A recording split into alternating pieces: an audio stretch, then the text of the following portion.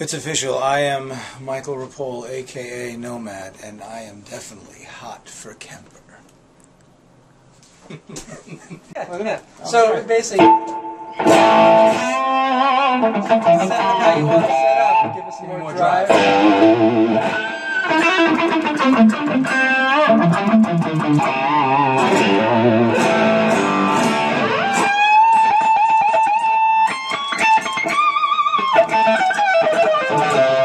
Holy shit, that's not going through a thing? Through a cabinet? This is all in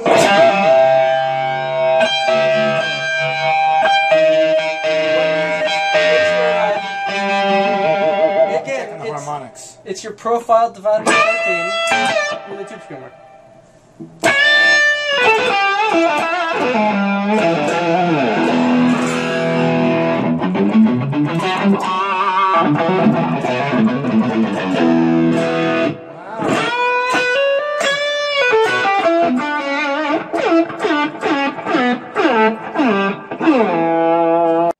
But all right, so play a little bit, and we can mess with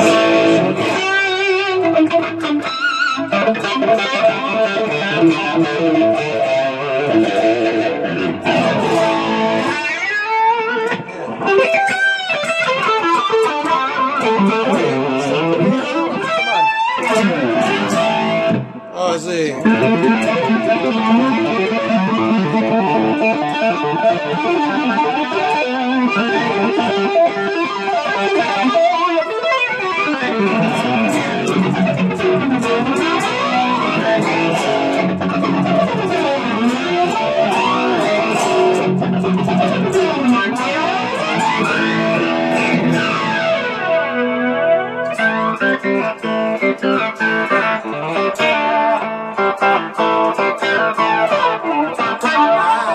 Oh man, what time is it? I brought my pencil! The clock is slow.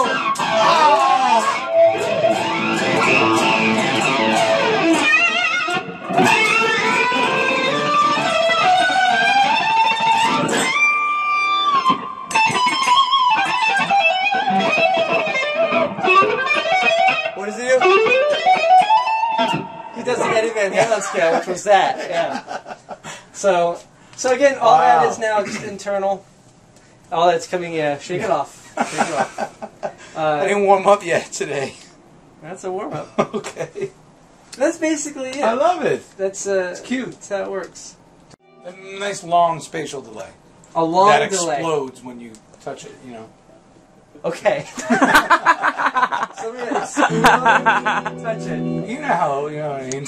One of those fat boy delays, like the Waves plugin.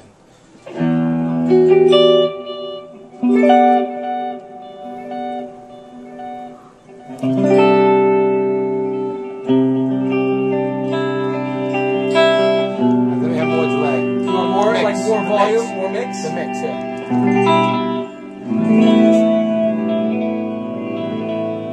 And then how do you go to the amp?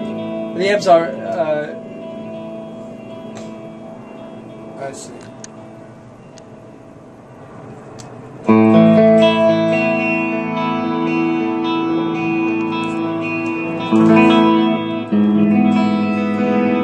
Wow, man.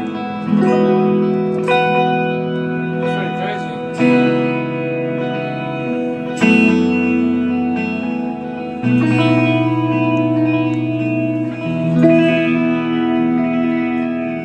yeah, Beautiful, it's pretty yeah. cool.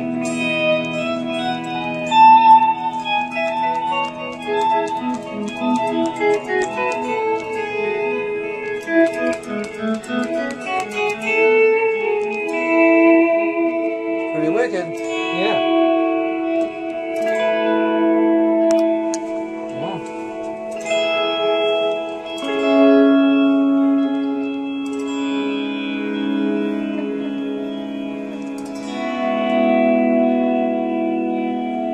Yeah. Nice. So again, you can do this with any amp you want, with any combination of microphones. Wow. So, you know, ideally, the way we have this set up now, and what makes this great for a studio gig, is that, you know, the way I had it set up when we profiled the amp was the guitar was going into this, it's coming out to the amp, then it was going to the cabinet, mic'd up, all that stuff, and it was coming back to this, right? what you could do is if you took this to any session gig you had, like you're doing a record with someone, and so obviously you're spending a lot of time dialing in the tones out of an amp or whatnot. You can have this before your amp, just as a pure bypass, and then when you're done getting the sounds and you've recorded your part, you can just have the engineer send you a feed of that mic, of the cabinet. Go into this and do a quick profile. That way you've got a snapshot of that exact amp, that sound, and everything you did, tone-wise for that part, and then move on to the next part. So that way when you go out on the road and you want to really cop those parts exact, you've got it in here. Right. But the actual process of getting it, you were able to get it while you're actually in the studio. 'Cause it's just basically you're kind of running it in line anyway as you're recording. So yeah, it's pretty cool. It's pretty innovative. Amazing. Yeah. Well, it's official. I am Michael Ripoll, a.k.a. Nomad, and I am definitely hot for Kemper. Because, I'm going out with David Foster tomorrow. David Foster and friends. Everybody's going to be there. We're playing for whoever. You never know who's going to show up, right? Yeah. The next day I go out with Babyface. Then next week I'll be in the studio working on another album. So I'm thinking right away when you tell me, I'm thinking, well, shit, come over here, record everything into the thing, my whole rig, and then let me just take it. Yeah. Southwest, baby, right under my arm and walk on the plane. Well, it does have very nice little. That's what I'm saying. It's like strap. That's what I was thinking. You can just strap it on your shoulder Strap it and on just your be shoulder. done. Yeah. That's what I was totally thinking because my guitar tech, who's also another Mike, Mike Brown, shout out. He packed up my whole rig last night from the studio, and he had a list, and we have all the guitars, and then we had all the amps and the cabinets, and it's like that's a hassle. Well, the cool thing is just take that in the cabinet. Exactly. A 212. Yeah, or 112. Or you could even just go direct too if you wanted to. You could do that. You could go direct into the PA. Because when you guys are playing, do you guys have your cabinets on stage, or are they hidden? They're hidden. Yeah, so the point is... keep the cabs hidden, You actually wouldn't need... Because you're just doing everything on in-ears thing. Yeah. So you don't need a cabinet. That's crazy. You just need a pedal board. And wow. Wow. Yeah, it's just it's one of my orange amps that I profiled. And I profiled it through a Vijera cabinet. Through what? A Vijera cabinet. Oh. I had to get the inspiration because I saw your big full-page ad in the Guitar magazine, and I was like, "Oh, I gotta use it." Pay homage to me. Pay homage to you. Thank you. Thank you. I'm not dead yet. I'm not dead. Yeah. All right. So this is an orange. Tell you, this is actually divided by 13. So this is divided by 13. I didn't change the name on it because I was doing it very quick. But I'm bad at naming things. But this is divided by. Yeah, that was. Give me more volume, master volume.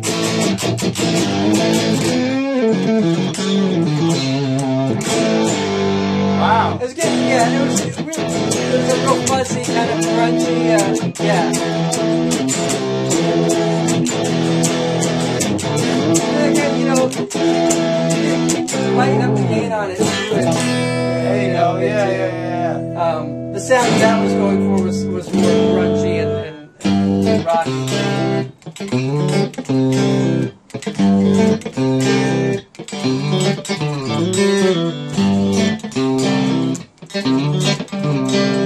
Yeah. Oh, I got one that's pretty cool to show you. You might dig this. This was a 67 Vibrolux. 67 Vibrolux, nice. Yeah, crank it. Wow.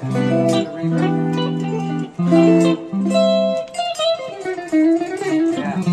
Just with a 57. Wow. Yeah. It's a really beautiful amp. I've used this profile on a ton of things already. It's just it's meaty, man. It sounds so good.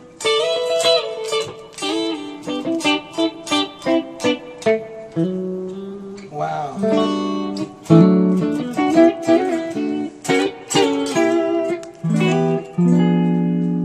Wow. Man, that's beautiful.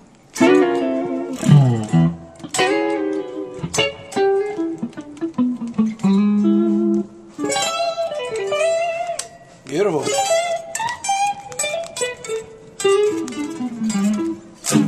I love it. Yeah. So those are just some of the ones I've come up with.